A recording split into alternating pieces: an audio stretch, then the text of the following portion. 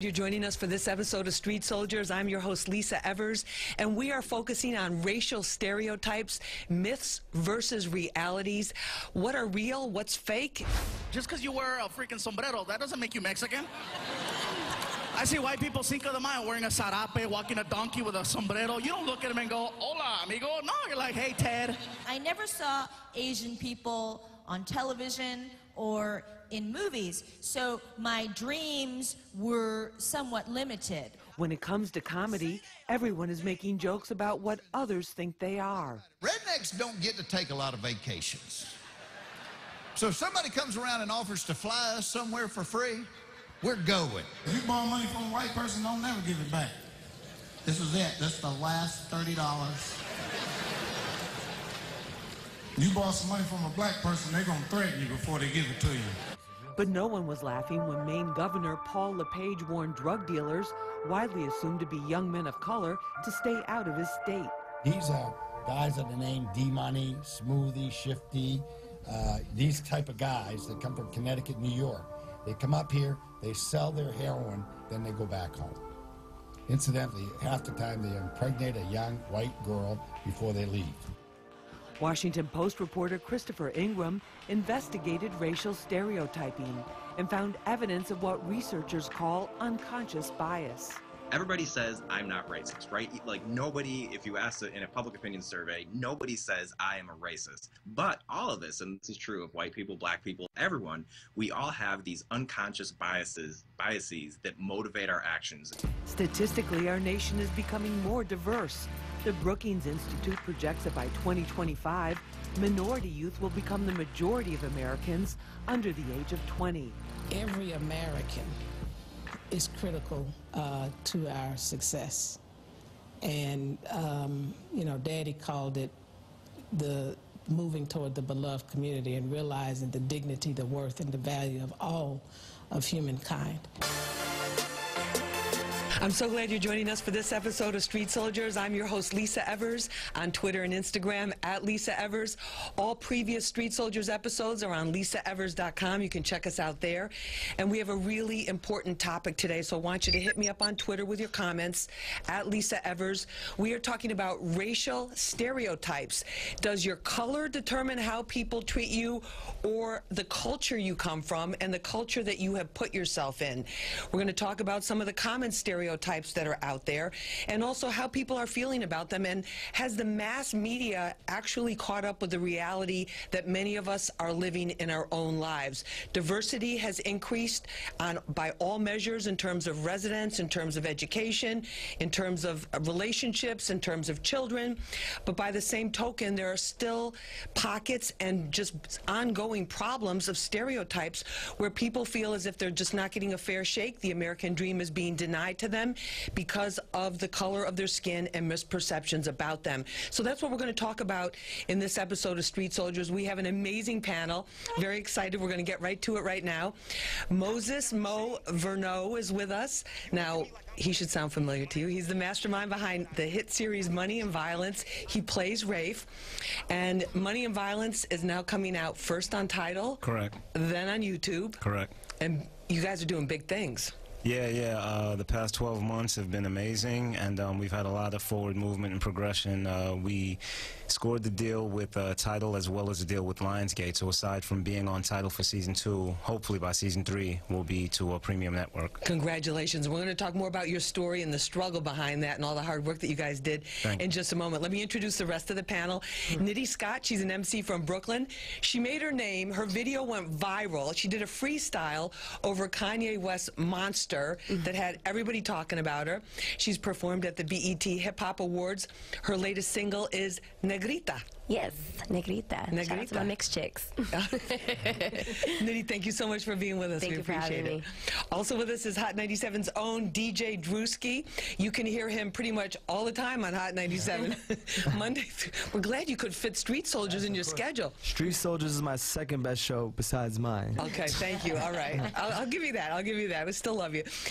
He does the Monday through Thursday. It's the new at 2 a.m. Yep. A lot of underground artists, too. You're giving a lot of new artists a real big shine. Right. And Saturday, 3 p.m. to 7 p.m. Correct. Then after that, you're out in the clubs and you're doing your DJ thing in the clubs, turning it up everywhere in the tri-state, internationally. And Sunday at 11 p.m., you got a special show, too. Strictly for tri-state artists, Jersey, Connecticut, New York. Nice. So you must be getting tons and tons of texts, calls, DMs. But I love it. We're breaking new artists and putting on for the city. And really giving a lot of exposure to the talent that's here. Yeah. That hasn't had a chance. We have great talent sitting right next to us. Yeah. I was going to take that up with him later, why I haven't been invited, but... All right, good. Don't worry. By the end of the show, you'll be on. Also joining us is Tamika Mallory. She's been with us before on Hot 97 Street Soldiers. She is a civil rights leader. If you have been at any of the rallies and any of the protests over the last couple years for community police relations, for ending discrimination, really, against people of color, for fairness and justice for all in terms of policing in our communities. You've seen Tamika. And she also owns her own business, Mallory Consulting. Tamika, thank you so much for being with us. Thank you for having me, Lisa. Great to be here. We really appreciate it. Mo, I want to start with you on this. The governor of Maine recently said that he did not want drug dealers from New York and Connecticut with names like D-Money, Shifty, and Smoothie coming up to Maine, selling their heroin, and impregnating white girls. Yeah, I find that to be just very ignorant, you know. The same way that America's a melting pot, all of our neighborhoods are melting pots. You know, you do have good people, bad people. I mean, you have people with different aspirations. Every black man in an urban neighborhood does not strive to be a drug dealer. You understand? You have those that go to college. You have those who may have dropped out of high school who have jobs. You understand? You have those who may live on their own, those that may still live with their parents, but it's a melting pot. You cannot group people into one box and just assume that everyone is that particular way. And Tamika, when you hear comments like that by an official, here's the governor of Maine, a nationally prominent figure, does that highlight kind of the struggle that you have in trying to get people to recognize the need for justice for all? Absolutely. I mean, he's a person of influence, and when he says something like that, it leads people to believe that whatever stereotypes they already think are there about people of color are true. You know, you have to be very responsible about what you say, because as we're in this country at this time sort of on fire dealing with race relations, one of the things that we have to do as leaders is not place those stereotypes on people and be careful what we say so that we can be in a more fair, just society. And really just look at the facts of a lot of these high-profile cases that have come out. Well, that's you know, another issue is that when you look at some of these cases, the issue is the blanket, you know, idea that all of us are thugs, and if they said you did something wrong, you probably did. But let's look at how many people are in prison, you know, incarcerated right now, who are being exonerated because of DNA and other things, where you find out that they actually didn't commit the crimes. But the fact that the jurors and the court, the criminal justice system, just said, you know, we're not necessarily going to look at the facts, we're just going to say that you're guilty because you come from a community of people who we believe are guilty of committing crime. And there's strong evidence for that. The American Psychological Association did a whole bunch of tests recently about perceptions, especially white perceptions of black males, black teenagers, seeing them as more menacing, seeing them as bigger than they are, and that type of thing. Coming up, how do you know what to say to people of a different race? Hey, yo, it's your boy Fetty Wap, man. You watching Street Soldiers on Fox 5. Thank you, baby. Nitty, let me come to you with the Latina picture here. There have been a lot of comments and just commentary, a lot of it negative too, about the Latino community in general, as if it's just one community. What stereotypes offend you the most? Yeah, there's a huge generalization of, you know, what it means to be Latino. And you have, for example, people like Sofia Vergara, who sort of represent the quintessential Latina. We're feisty, we are, you know, ladies in red, and, you know, we always want to cha-cha, and, you know, it's just this one idea of us that's perpetuated. And the thing is that there's nothing wrong with the Sofia Vergaras of the world. It's about the representation and the fact that you know, you have these other people such as like America Ferrera, you know, Ugly Betty, that come and sort of blast that entire idea and say, okay, we don't all identify with the same exact thing just because we all come from this community. We're all individuals. But also with her, she encountered a lot of stereotypes, especially having a heavy accent yes. when she was acting, and then she ended up setting up her own company and really taking control of her business. Yes. And now using that stereotype, to she's elevate been herself. she's one of the most successful actresses in Hollywood. Yes, exactly. And I think that that's important to recognize. I also wanted to kind of stem off of something that you had said about how the mass media sort of perpetuates things, and that the speech surrounding it is very important, because the speech creates the attitude, which then creates like the climate of what we're dealing with. And I've seen, you know, situations where you'll have, you know, a cop who is guilty of, you know, some sort of misconduct, and the way that they'll present it is they'll show a mugshot of the victim, a mugshot of the black or Latino person, and then a honorable photo of the cop in, you know, some sort of, you know, honorable fashion, despite the fact that when you follow up with the article, he did something wrong and he did not. Well, the images are everything, especially in today's society where everything is so visual. DJ Drewski, yes. as you're in the hip-hop game, one of the biggest, hottest rising stars there, with, you know, as a DJ and as a personality as well. Have you ever had any experiences where you've been stereotyped almost in reverse because you're a white DJ right. in a game that's predominantly where the most successful people are black and Latino? Yeah, of course. And being on Hot 97, majority of my bookings are like African American parties where it's like 80% African American. So when I walk in, you know, they're like, is he going to be able to speak our language when it comes to the partying? So what I like to do, I have fun with it. I understand it and I get it. It's clear. So what I like to do is, you know, introduce myself. Let them look at me. So what do you say? Like, what do you say? No, it's like, don't worry, I'm going to get it popping. We're going to turn up. Jokes. Yeah, like, oh yeah, you didn't know I was white, right? Because I understand the music. Right. You know, it comes down to the music, so it's pretty much simple. But I have fun with that boundary, and then, you know, 5 songs in, now everyone is comfortable and like, wow, he really knows how to play, you know, and it's good. But yes, it's on the flip side of things.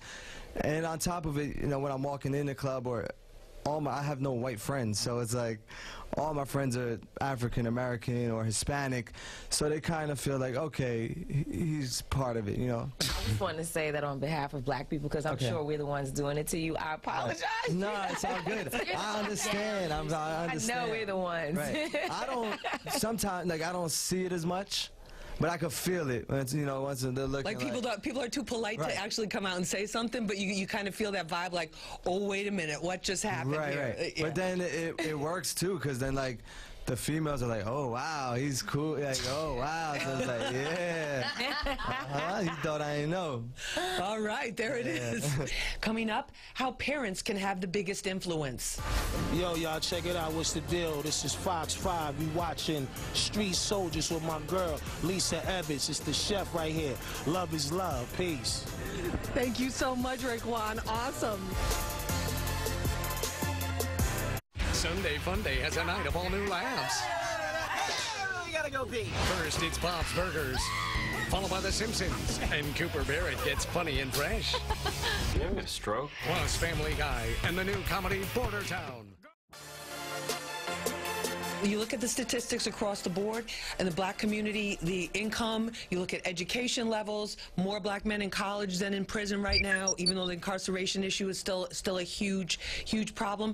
But it's like the image, and what does everybody want? The guy that's the coolest is the guy that's the most thugged out, the one that is the raunchiest. The most celebrated. I mean, the hip hop, these are the characters that are the most successful, and even the guys that start out kind of like as poet rappers, that's a persona that they have to. That's a great balance that we're fighting, right? We fight that every day. The fact that you can have a Love and Hip Hop on TV and have millions of viewers, and then another group of people try to do a show that is about something positive, and we're not watching that. So that is a conditioning that we have to work on. But if you look at the education system in general, if you live in a particular area, you have less resources in your school as a kindergartner or pre-K student than another child who may live in a better zip code in a different place. So we're starting off our communities wrong. And I think that's what the president has been talking like an about. Educational apartheid.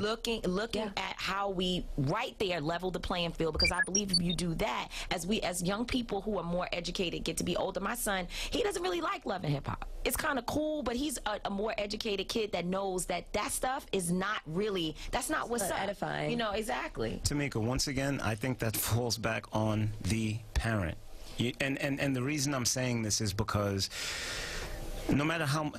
A lot of parents don't understand that children are really supposed to receive two educations, one at school and one in the home.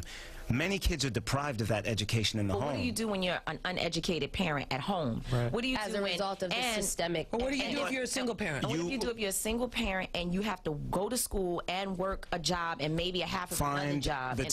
Find the time. You have to understand that I myself, my schedule is hectic, but I make time for my child, regardless of whatever. I don't care what it is that has to be done. Like, this isn't even something for me to even contemplate, you know. It's me, unfortunately, me and my child, we don't live together, you know, and it's just like when her mother calls and she's like, oh my God, I'm stuck at the dentist, and could you please pick her up? And I'm like, why are you asking me?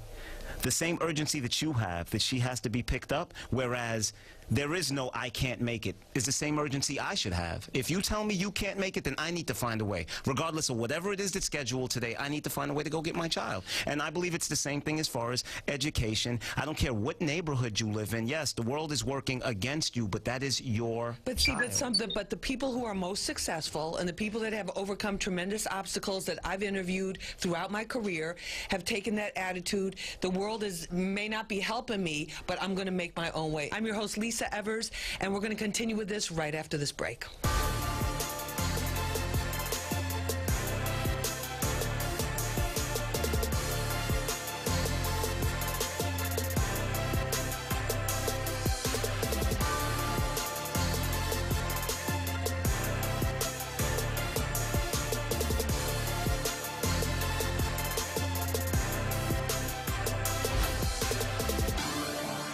This is New York. There's a lot going on, and you're not... As we talk about some of these racial stereotypes, if you just look on the internet, okay, every group has their particular stereotypes. So I want to find out if you guys think they're true or if they're false. Okay? Whites have no rhythm. False. False. You want me to bust a move? False. Yeah, no, false. Yeah, Want me to Millie Rock? Tamika, that was a late false. Oh, no, that was a late false. I thought you were asking the white guy whether or not his people have rhythm. I want to ask everybody. All right, let's talk about blacks. Best at sports. Top athletes. No. It's some. It's still a some. I mean, it's a some. You say it's some and it depends on the sports? I wouldn't even say most, because it's not most of the great black athletes that got into professional sports. You know, you have a lot of great basketball players that are still on the streets. Right. Yeah, that's true, too. But that still means they're good at sports. No, but what I'm saying is, so you have just as great white players that didn't get into professional sports. So therefore, how can you really assess by the limited amount of people that got into the NBA or the NFL? In terms of the Latino community, too, there's a tremendous diversity from the Puerto Rican culture to the newly arrived immigrants. But the stereotype is Hispanics are mostly illegal. Does that bother you? Absolutely. Absolutely. Especially Latinos being such a backbone, you know, in society right now. To say that is just, it's very, I can't even think. Yeah, it's a lie. It's just not true. I can't even think of the word. I'm like, it's like not true. How about this one about the hardworking, the hardworking nature that is stereotyped for the Hispanics? Right, which is crazy because is that good? But it's turned into a negative. It turned into a negative when it's like, we'll so do your job for half the pay and contributed to our society. And was willing to work hard and didn't come here with their hand out. But we'll do your job for half the pay. Yeah. Unfortunately, here's the thing. I think it's about the generalization. You know, you know what? I think that's what it is with all this stuff. Yeah, you know, the generalization. Does that exist? Absolutely, but we're not all maids. We're not all, you know. I think it's a setup. I mean, you put people in these neighborhoods, you give them limited resources, and because of that, they have to take a job for half the pay, and then you criticize them for it. I think the stereotypes are just crutches of the uninformed. Thank you all very, very much for being part of Street Soldiers. Moses Mo Veranu, mastermind behind Money and Violence. Nitty Scott, MC. DJ Drewski from Hot 97, and Tamika Mallory, civil rights leader and business owner, Mallory Consulting. I want to thank you all very, very much for being part of this episode of Street Soldiers. And yes, I am hip-hop because I never stop promoting. Hashtag can't stop, won't stop. And check me out, of course, on the Fox 5 News at 5 and 10. Remember, use your mind. It's your best weapon. I hope it's your only weapon. I'm Lisa Evers. You know what to do. Push for peace. What's up, y'all? It's your boy, Rotimi, man. You watching the beautiful Lisa Evers on Street Soldiers on Fox 5. Yay! That was perfect. Thank you so much. Thank you.